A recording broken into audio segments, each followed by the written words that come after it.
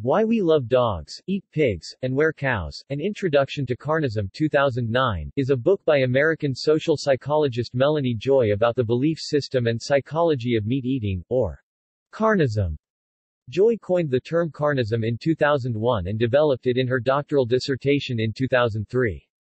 Carnism is a subset of speciesism, and contrasts with ethical veganism, the moral commitment to abstain from consuming or using meat and other animal products.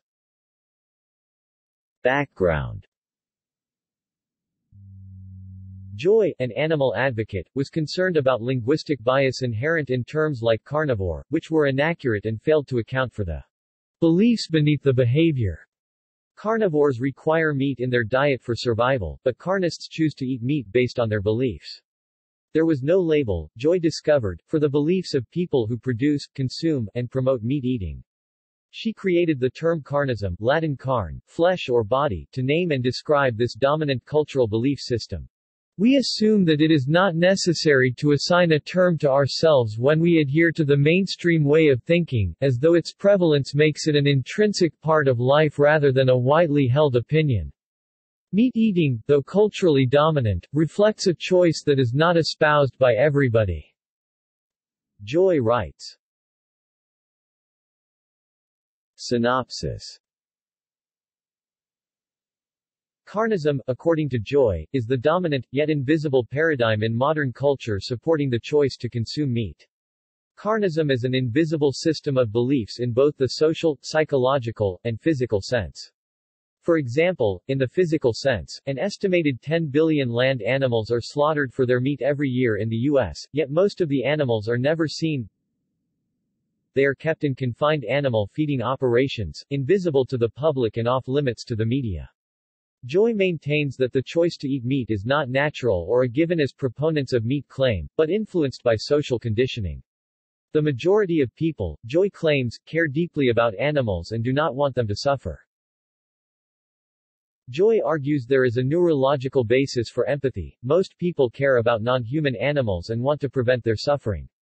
Further, humans value compassion, reciprocity, and justice. However, human behavior does not match these values. To continue to eat animals, Joy argues, people engage in psychic numbing, which alters the perception of our behavior towards animals and uses defense mechanisms to block empathy. First, carnism denies there is a problem with eating animals. Second, it justifies eating meat as normal, natural, and necessary. Third, to prevent cognitive dissonance, carnism alters the perception of the animals as living individuals into food objects, abstractions, and categories. People who hold to these beliefs may also be called carnists. Through this denial, justification, and perceptual distortion, Joy argues, carnism influences people to violate their core values. Animal advocates and cultural studies scholars have implicated both the government and the media as the two primary channels responsible for legitimizing carnist discourse in the United States. Critical reception.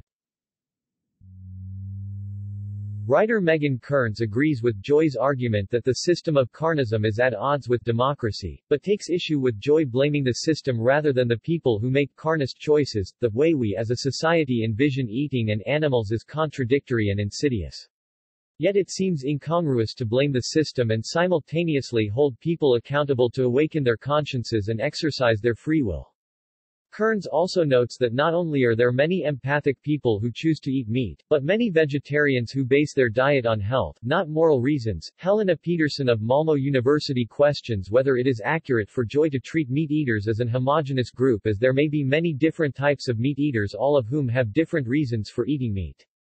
Proponents of the abolitionist theory of animal rights, such as Gary L. Francione, do not accept the concept of carnism as they believe it indirectly supports the animal welfare position by neglecting to call for the immediate rejection of all animal use and for not explicitly promoting veganism. The book has also been released in a German edition. Warum wir Hund lieben, Schwein essen und Kuhe ansehen, Carnismus, eine Einführung.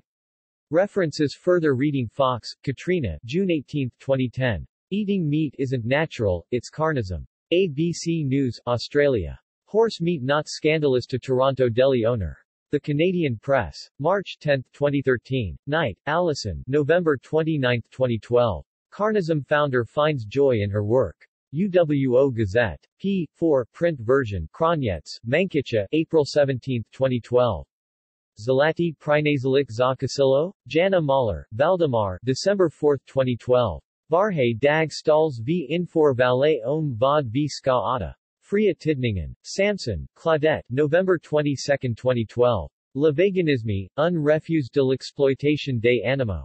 Le Soleil. Schott, Ben, January 11, 2010. Carnism. The New York Times. Socha, Kim, Sarah Jane Bloom 2013.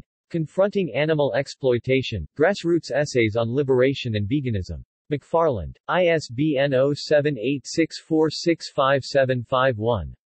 Spencer, Stephen, September 13, 2012. Friend or Food? The Ideology of How We Decide. Huffington Post. Barikan, Kathleen, December 15, 2012. Dierenliefde Gott niet door de Maag. De Standaard. Bibliography Pilasek, Mark, Joy, M. 2001.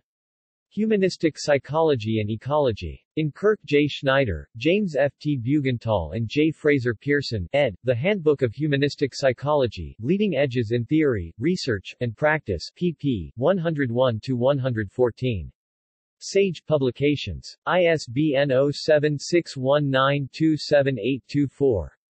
Joy, M., March 2003. Toward a Non-Speciesist Psychoethic. Society and Animals 11, 1, 103-104.